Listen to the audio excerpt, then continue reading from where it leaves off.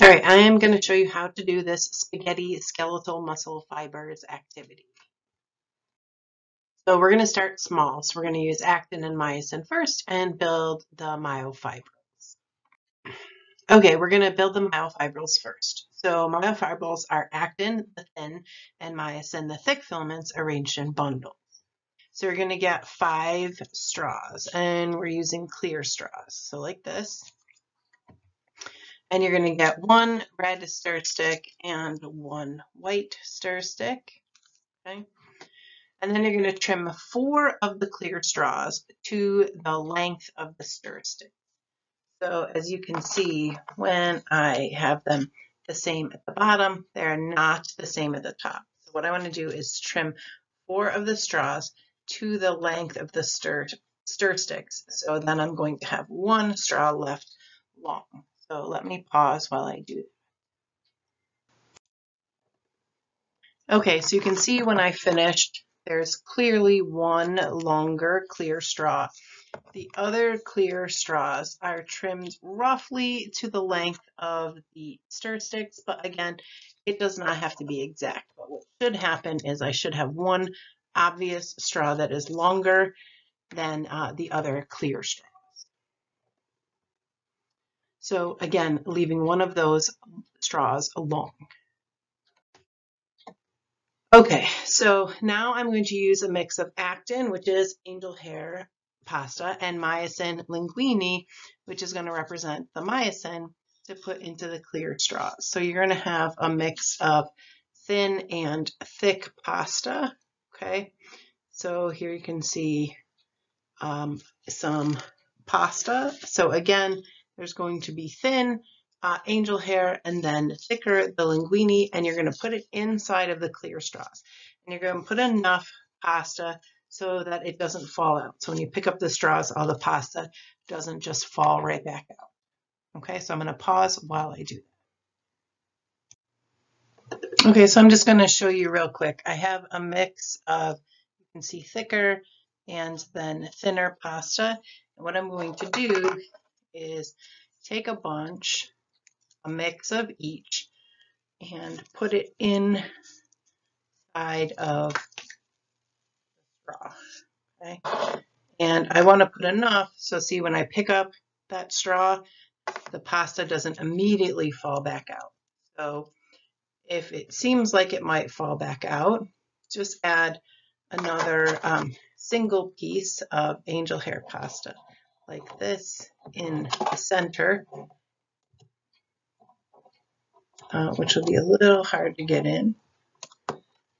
Now it's much more sturdy. So if it seems like it might fall out, add just even a bit of the angel hair pasta to make that in there secure. And you're going to do the same thing for each of your straws. You're going to add a mix of thin and thick pasta in the inside. Okay, so I'll pause while I do that. Okay, so let's just make sure. So we have our 1, 2, 3, 4, 5 straws. You see with a shake, none of the pasta is coming out because I have used angel hair to make sure that doesn't happen. Now it says I'm going to break the pieces of spaghetti in length as needed to fit inside the straw. So now that they're all fit in, now I'm going to just break off the tops so that it doesn't extend beyond the length of the straw. Okay, so what I'm going to do is take them one at a time. I'm going to take the pasta and just break it like that so that it is the same length as the straw now, and there's not pasta sticking out the side. So you see right now, here is the edge of the straw, but I have pasta continuing on. So what I'm going to do is hold right here at the tip of the straw and break the pasta off. So then I just have pasta the length of the straw. So let me pause as I finish doing that. Okay, so you can see I have my 1, 2, 3, 4, 5 straws. One is obviously longer. The others are not entirely the same length, totally fine. So each straw filled with actin and myosin. Remember, inside here we have thick and thin. We have actin, thin is the angel hair pasta, and then myosin, the thick, is the linguine. So each one of these is a myofiber. Okay, so now we're going to add lines for the filaments to represent what's inside the straw. So you're going to get just the longest straw. So I'm just going to take this one, set the other ones aside. So take the longest straw we have.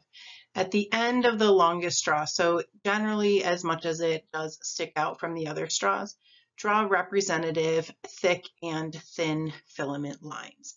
So you can see the thick filaments have a line that goes around and then straight across, and then the thin filaments kind of come together in between them. So you don't have to draw as many. So let me pause this so that I can draw it and show you what it should look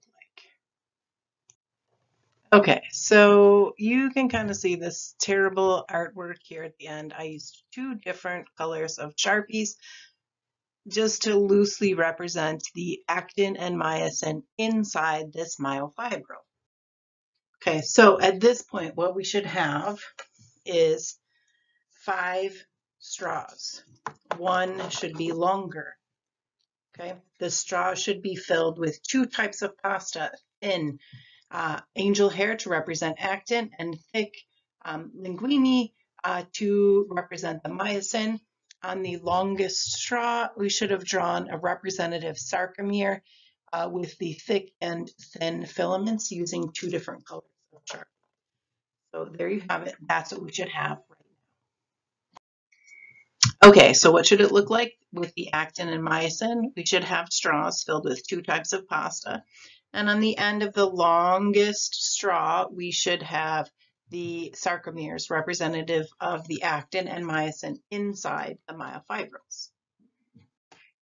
Now let's get a little bit bigger. So now we will have hundreds to thousands of myofibrils inside a muscle fiber, but we have 5. So we're going to work with that.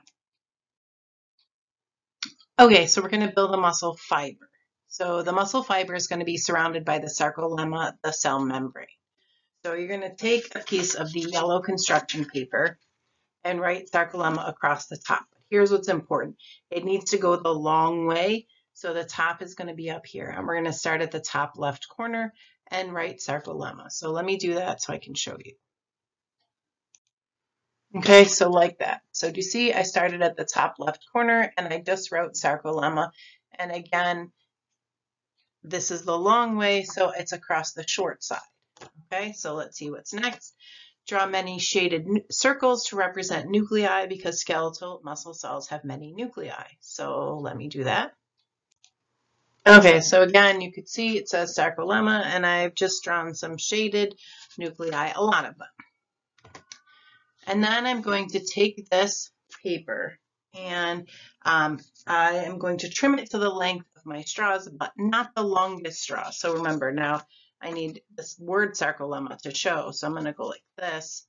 And you see all this extra paper? I want to trim that off. And again, I'm using the shorter straw, not the longer straw that I have this on. That one should be aside, and I should be using one of the shorter straws that are filled. So measure from the edge, and I'm going to cut off this extra. I do not want to cut off the word sarcolemma, so just be careful. So let me pause and do that. Okay, so here you can see trimmed roughly to the size of that straw. So again, what should it look like? So let's see, let's take all of my 5 straws. You see I have the longer one. I have the word sarcolemma written here, and then it is the length of those shorter straws with that longer one sticking out. So let's continue building that fiber.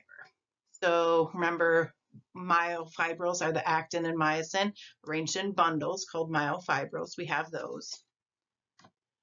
Hundreds to thousands make up a muscle fiber, but we're just using 5 as a representative.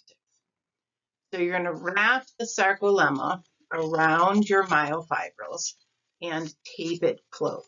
The word sarcolemma should be at the top by the longest straw. So you're going to adjust it, wrap it around as tight as you can. So it's hard to do it while holding it in my hand.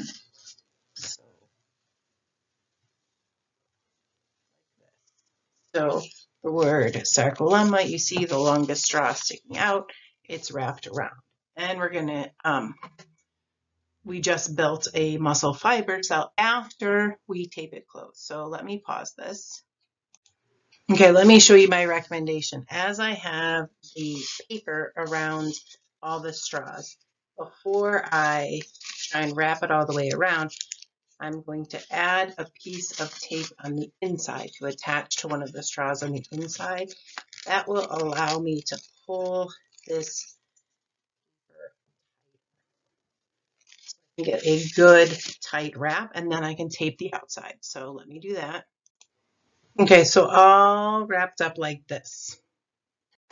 So let me show you what it looks like. So I have the word sarcolemma at the top. I have my longest one sticking out where you can see the representative thick and thin filaments. You can see all of my straws inside there, 4 small ones and then 1 long one wrapped with the word sarcolemma. Plus you can see all the representative nuclei. Okay. So here again, sarcolemma written across the paper, nuclei drawn in, wrapping it around like this and taping it closed.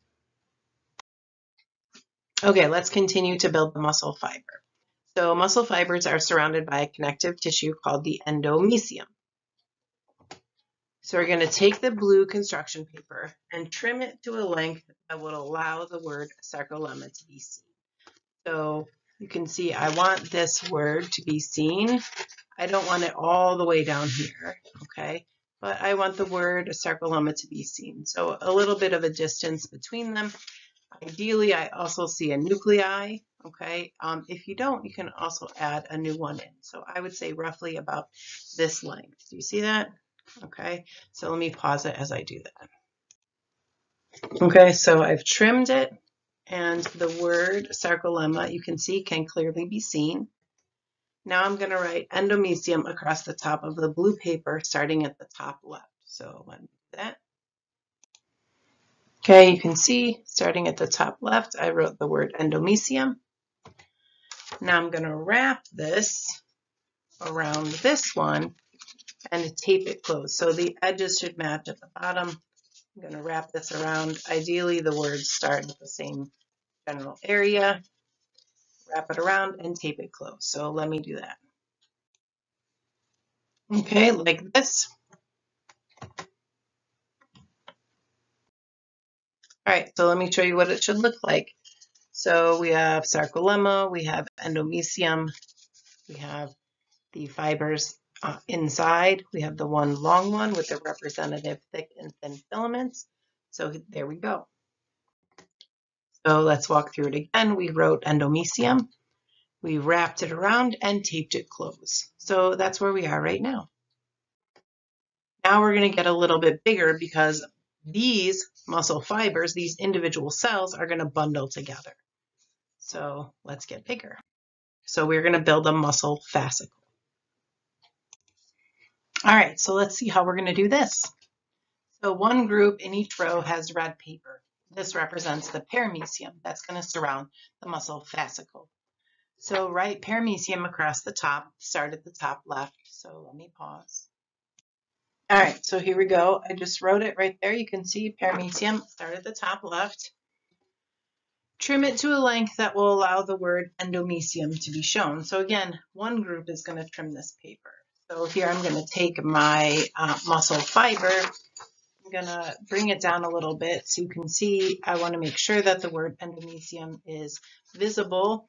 I want to keep the word perimysium, so I'm going to trim off this bottom part. So let me pause. All right, you can see I have kept the word perimysium over here, and I have trimmed it to a length. Again, one group doing this trimming that is going to allow still the word endomysium to be seen. So now I'm going to get the 3 muscle fibers from your row. So whoever is your row, like across from you, I'm going to wrap them together. I'm just going to do 2 as a representative because I'm making it by myself, but we're doing it as a group in class, so you're going to take all 3. Again, you're going to want to start the wrap on the opposite side of the word. So I'm going to want to start the wrap over here, roll it, and tape it closed. So let me pause while I do that. All right, you can see I'm going to get as tight of a roll as I can. We can see the word perimysium, we can see the endomysiums, and we can see the sarcolemmas. We can see all of the actin and myosin inside of the straws. We can see the sarcomeres. So again, this is what it should look like at this point. Your bundle will most likely have 3. So your fascicle surrounded by the perimysium will most likely have 3 because you will probably have 3 groups in your row. But if you only have 2, this is exactly what it will look like. So here to show, again, we take the muscle fiber bundles and we're making a fascicle by writing perimysium. Then we're going to wrap it around like this. So we bundle them all together like this. Okay. Now let's get a little bigger. Okay, so groups of muscle fascicles are bundled in a skeletal muscle.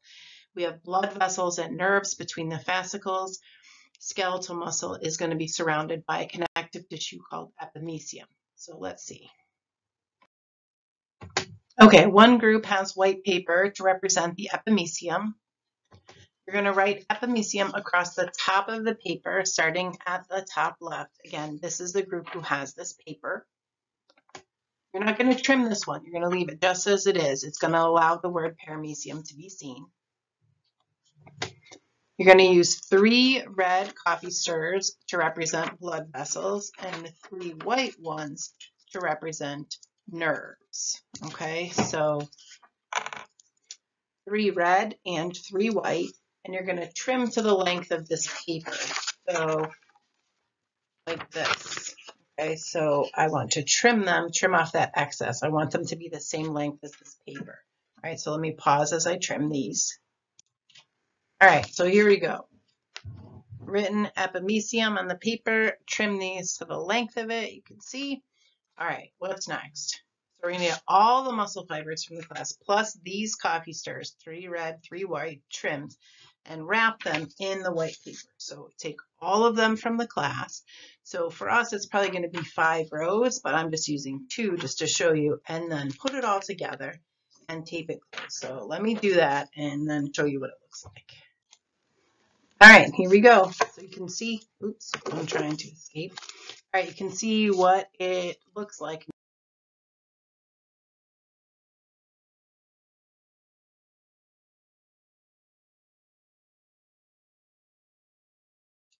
All right, let me show you the whole thing. Wrapped in white with epimysium. You can see from the side we have red representing blood vessels, white representing nerves. That surrounds the whole skeletal muscle. Inside the muscle we have fascicles, okay? And the fascicles are wrapped in perimysium. And then inside the fascicles we have fibers, and they're wrapped in endomysium, and underneath that sarcolemma. And then inside each fiber, we have myofibrils. And so here we have a wonderful built skeletal muscle. We're going to build a whole one as a class together. So again, epimysium, the coffee stirs that were trimmed represent the blood vessels and nerves. Coffee stirs are under the white paper that go around. Okay, so the coffee stirs are under that white paper, and we wrap it around. And that's it. That's how you build a skeletal muscle fiber out of spaghetti and straws.